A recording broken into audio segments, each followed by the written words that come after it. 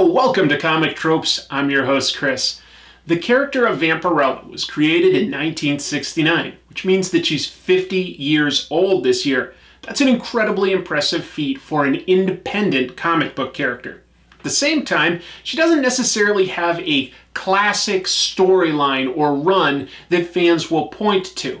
And critics will say that she was just designed for cheesecake appeal for the male gaze.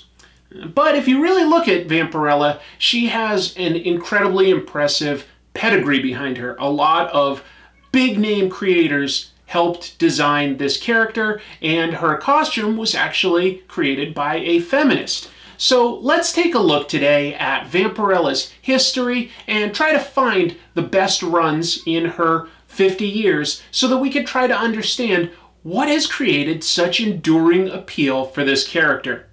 Vampirella debuted in her self-titled magazine in September of 1969 from Warren Publishing. Warren Publishing was founded by James Warren in 1957 with magazines discussing movie monsters.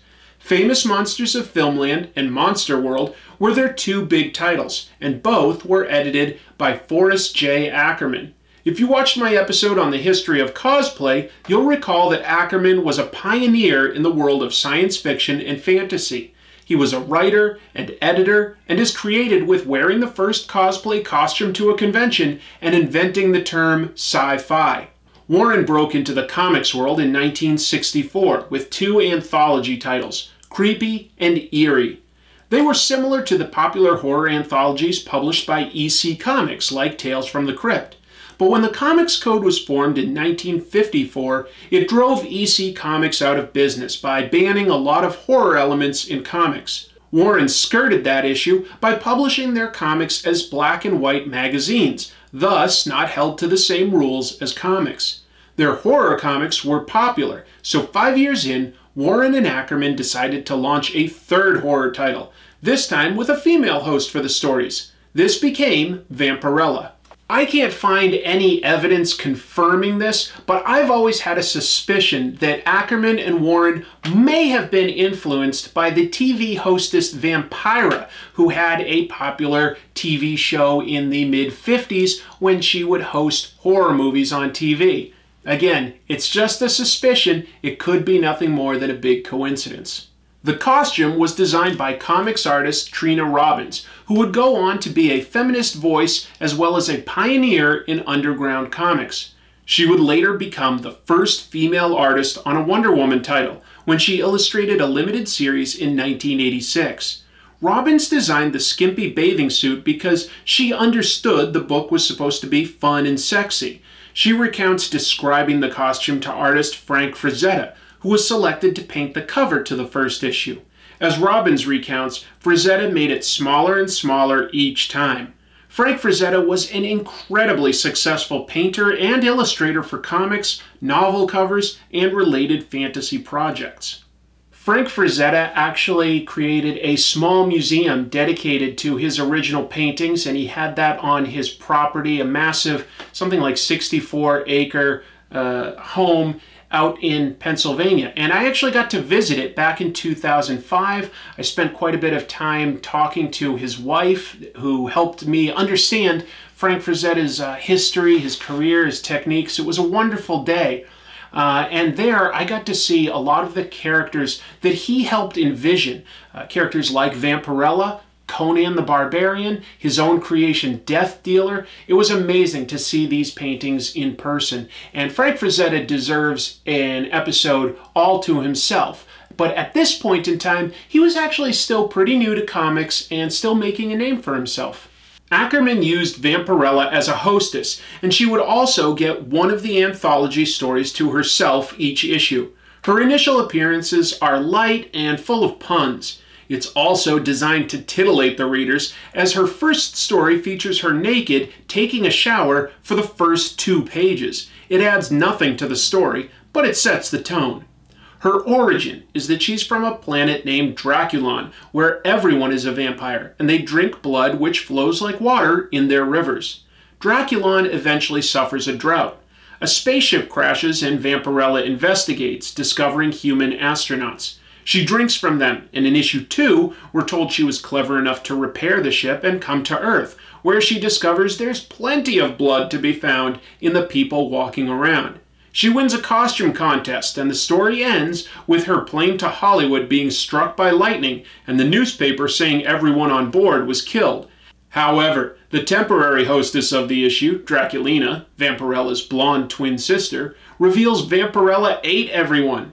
The stories would end with horror twists, but did not feature grisly violence. That mostly took place off-panel for the first 7 issues.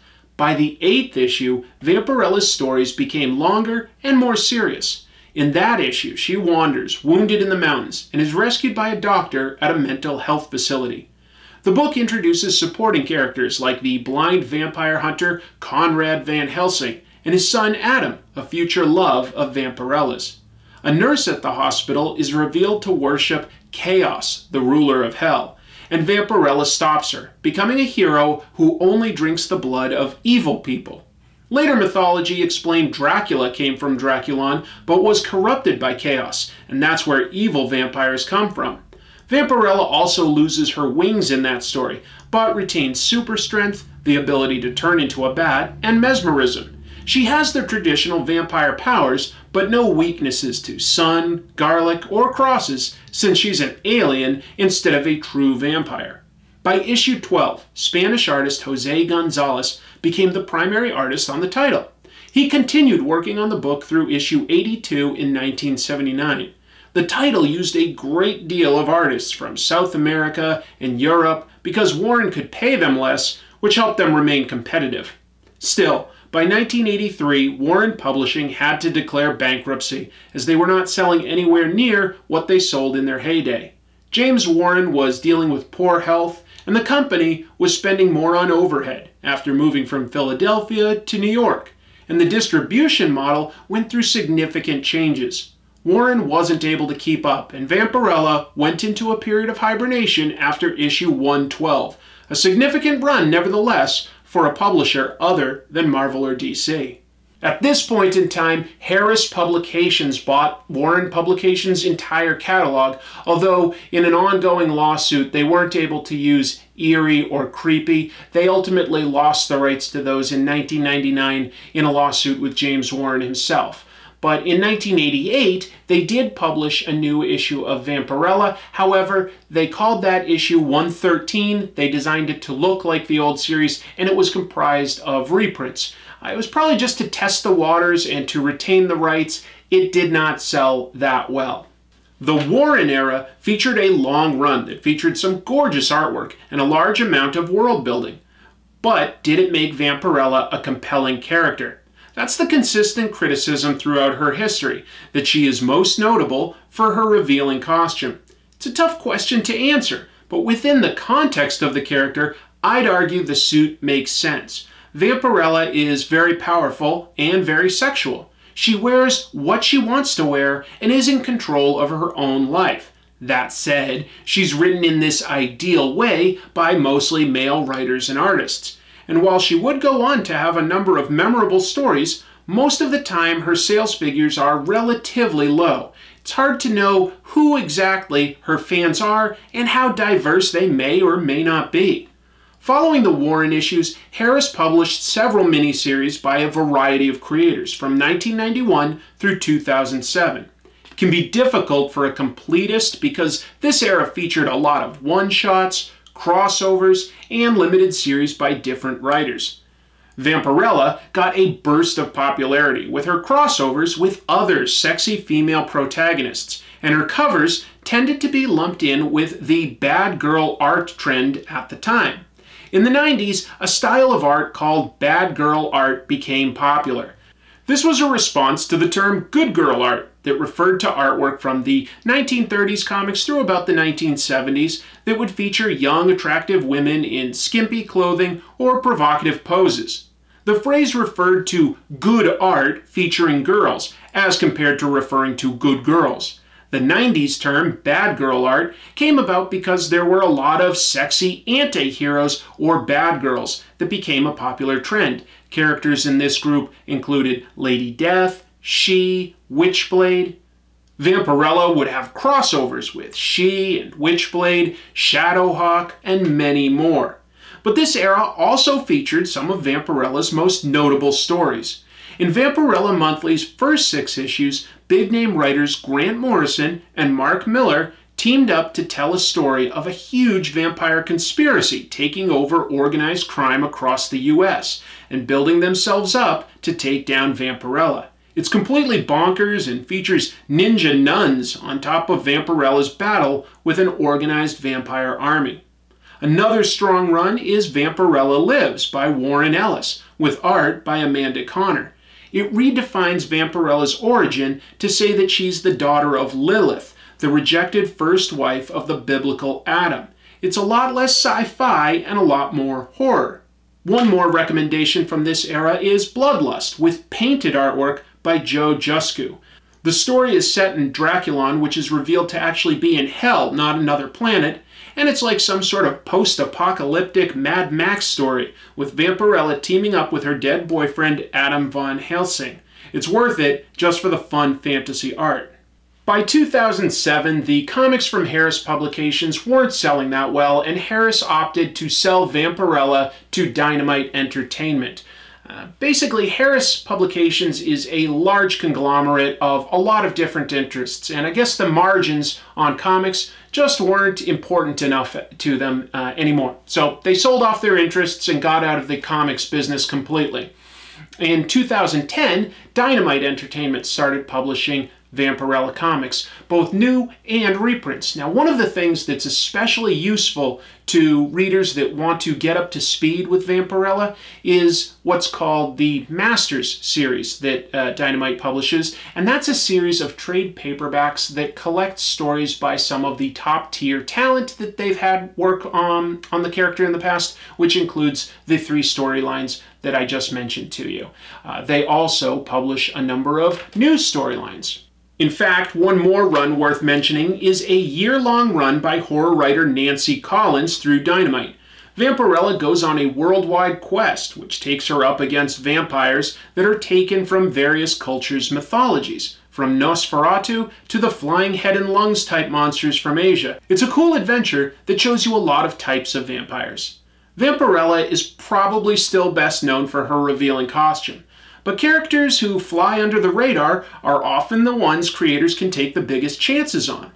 Plenty of big names have worked on her and created fun, ass-kicking adventures. Her look is iconic, and her personality is a lot more playful and fun than you might guess. She's evolved from a simple host of stories to a protagonist with a huge mythology tied to demons, monsters, and the modern world.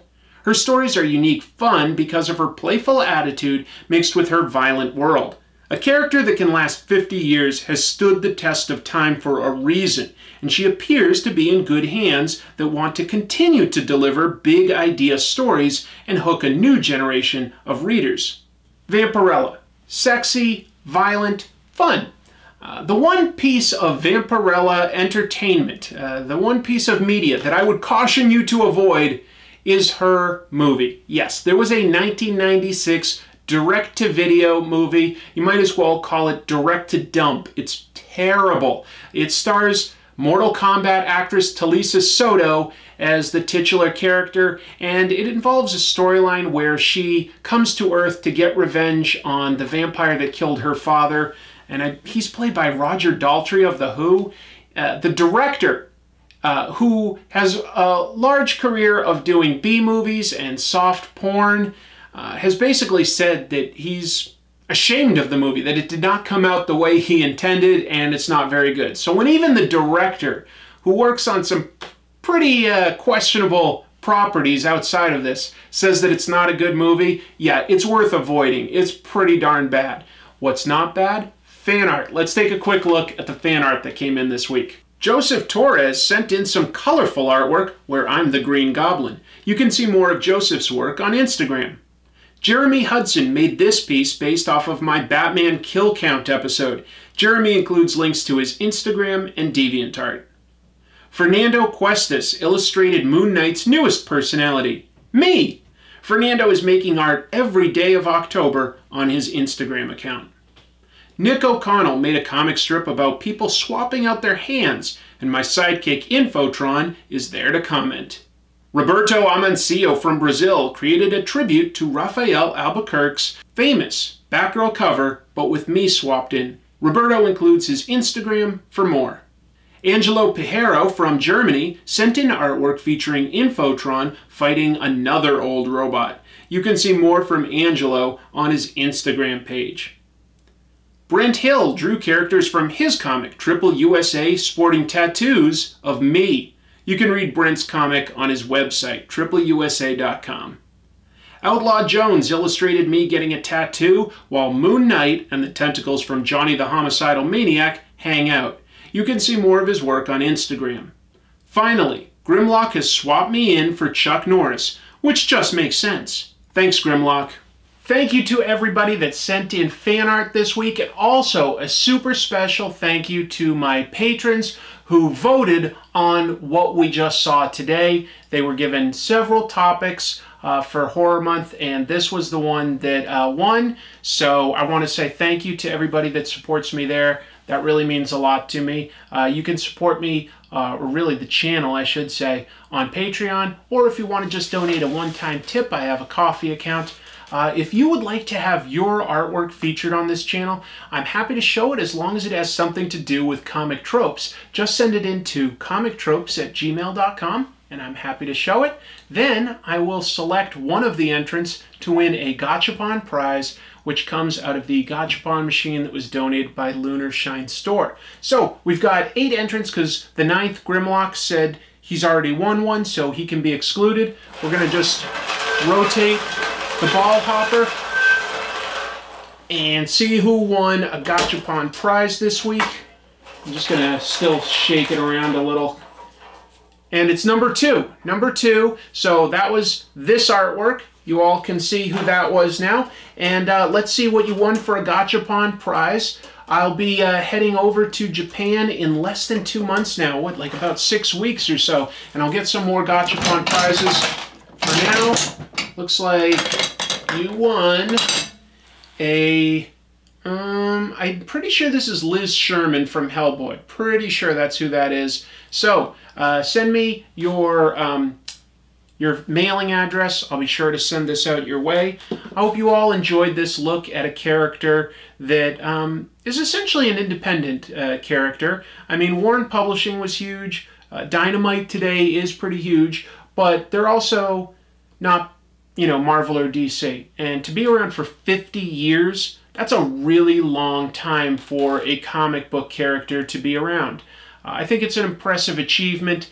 There's obviously something to her beyond just being sexy, because anybody can draw something that's sexy. I think that Vampirella actually does have a number of really cool stories. You just have to dig a little deeper to find them. One of the cool things about Dynamite, the current holders of the property, is that they've shown an active interest in reprinting older stories as well as making new ones. So I think that that's really good for hooking new fans, because she does have an impressive amount of world building behind her. Anyway, that's all I've got to say this week. I've got some more horror stuff coming up this month. I cannot wait to do next week's episode. It's about one of my all-time favorite comics. That's not hyperbole. It's one of my favorites. I'm very excited for it. Also, I'm doing Inktober every day this month. That means I'm live streaming every single day for about an hour, sometimes more depending on what kind of time I have. I'd love to have you in there. The chat room's open, so if you hit subscribe to my channel and then hit the bell for notifications, you'll get notified when I go live for stuff like that. All right, that's plenty for this week. I'll see you next time, and until then, keep reading comics.